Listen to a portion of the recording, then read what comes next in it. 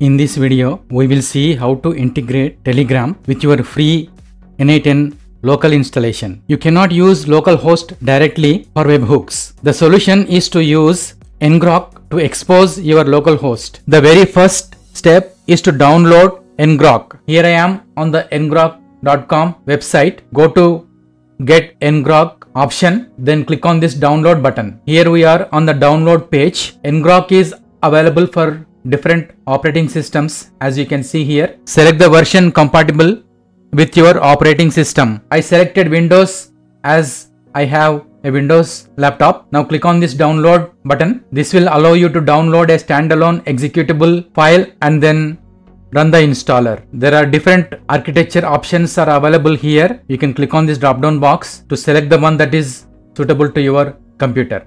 I am using Windows 64-bit, hence I have selected download for Windows 64-bit. Then click on this download button, then change to the directory where you want to download the file and then click on this save button. Then navigate to the directory where you have saved the downloaded file. Then right click on the downloaded zip file and click on the extract all button. Choose the destination folder and then click on this extract button. You can see the ngrok file has been extracted into this directory location. Then move the extracted ngrok file to a directory where it can be easily accessed. Let me click on this, then select cut option, then move to ngrok directory and let me paste it here. Now I know I have the ngrok.exe file in my ngrok directory. Next we need to authenticate your ngrok account. To do that, open a terminal or a command prompt. Let me type in cmd and select the command prompt. Now again let us go to the ngrok website. This is the step that we are going to do. You need to sign up for an ngrok account. Click on this sign up button. There are different ways in which you can sign up for the ngrok account. I will sign up with my Google account. Let me click on this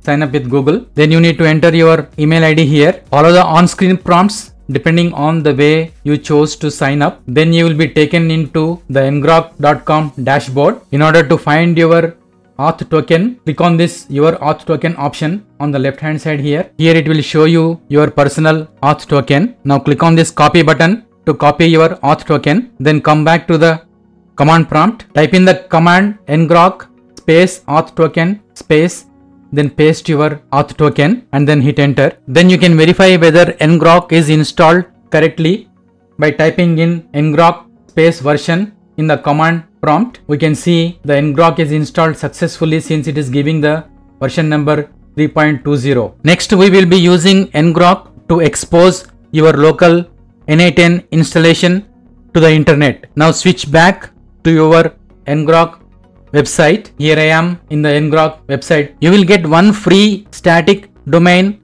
with the free account that you can use for webhooks. This free static domain name is assigned by ngrok and you will not be able to select the name. Click on the domains option on the left hand side here. Here you have some description about the domains. It is saying domains allow you to customize the endpoints you create with ngrok. They accept HTTP, HTTPS and TLS traffic. Then we can do this in three ways. You can claim your free static domain. This domain is associated with your account forever. You can also reserve subdomains, but for that you need to be on a paid plan. You can also bring your own domain. That also requires a paid plan. Now click on this create domain button. You can see here a domain name has been created for you. Now that you have your domain created, let us create an endpoint by starting a tunnel. Here you can see it is saying start a tunnel from the command line, and then you can copy and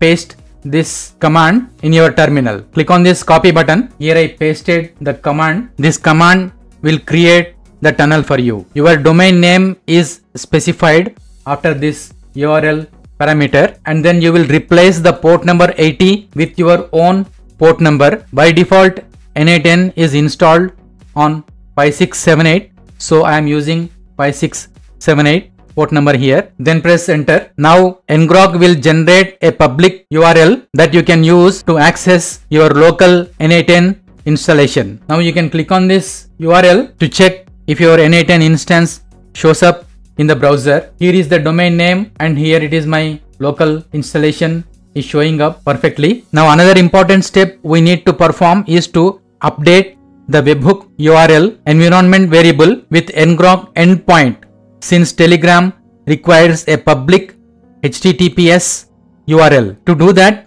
we will modify Docker compose file with webhook_URL environment variable set to point to ngrok endpoint that we just created. Find the directory where your docker-compose.yml file is located. On my laptop, I have this docker-compose.yml file in this specific directory location. Then right click on the Docker compose file and then click on open with Notepad. You can open it with any text editor. Find the environment section in your Docker compose file.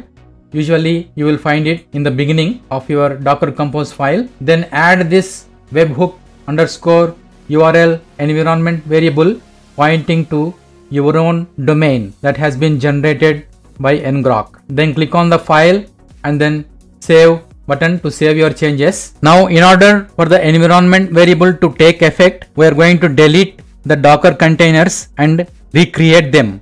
If you have many n8n workflows, then it might be a good idea to back up your workflows in case if anything goes wrong, you will be able to restore them. Again, open up a command prompt window. Make sure you are in the directory where your Docker compose file is located and then type the command docker-compose space down and hit enter. You can see the containers are being removed now. Then type in the command docker-compose space up space -d and hit enter. Now confirm the environment variable is set by typing in this command docker space exec space n8n space printenv space webhook_URL and hit enter. You can see it has displayed our ngrok endpoint. This confirms that the variable is set correctly. Now let us go back to our n8n instance. Click on the plus sign here and then click on the workflow to start a new workflow. Now we want to use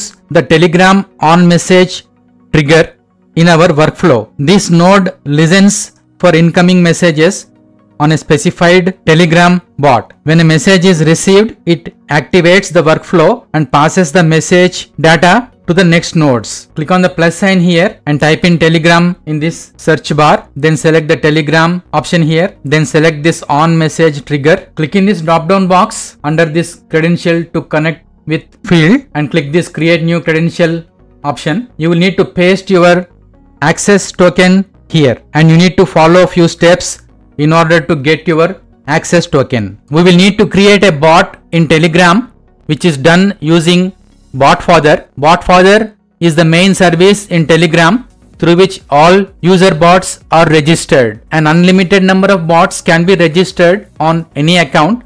The only condition is a unique username ending with bot word. For example, my first bot or my first_bot. I will show you step-by-step process on how to create the bot and get the access token. You can follow these steps on your mobile phone where Telegram app is installed, or follow my steps here. In order to demonstrate the process, I'll be using Telegram website on my laptop. First, let us go to Telegram website. Type in Telegram in your Google search bar and then hit enter and click the link that says telegram.org. If you don't have the Telegram app on your laptop or mobile phone, you can download it from here. Scroll down. I want to download on my Windows laptop, so I'm selecting this Telegram for PC option here. Then here I'm selecting get Telegram for Windows 64 option. Here you can see it is downloading the exe file. You can run this exe file to install Telegram on your laptop. Follow the on-screen prompts and Telegram app will be installed on your laptop. Now open the Telegram app on any device and enter @BotFather in the search bar. Then click on the first result with the blue check mark here. Here you can see the BotFather. In order to create a new bot, click on this new bot option. Here you can give a name to your bot. I'm just calling it FBS demo and hit enter. Now it is asking to choose a username for your bot. As you can see here, it says the username must end in bot. I'm calling it FBS demo_bot and then hit enter. Then you will see this done congratulations message. This will have a link to your newly created bot, and also it will have the access token. Copy this access token, switch to n8n workflow and then paste it here. Then click on this save button. You will see this green bar saying connection tested successfully. Now you can close this credential dialog box. Then you can click on this link to open your new chatbot. Here you can see this is your new chatbot. Now you can click on this test step button to check whether you are able to chat with the Telegram bot that we just created. You can see here on the left hand side that it is listening for Telegram event, meaning it is waiting for a chat message from Telegram. Let us go to the Telegram chatbot that we created. Here I am in the chatbot, and then let us just type in a test message. Hi there, how are you? And then hit enter. Then let us come back to the n8n workflow. You can see this node has been executed successfully. Here it is showing on the output the text message that we just typed. Hi there, how are you? Now let us click on this back to canvas button to go back to the canvas, and here you can see the Telegram trigger node that we created and successfully tested and found it is working perfectly.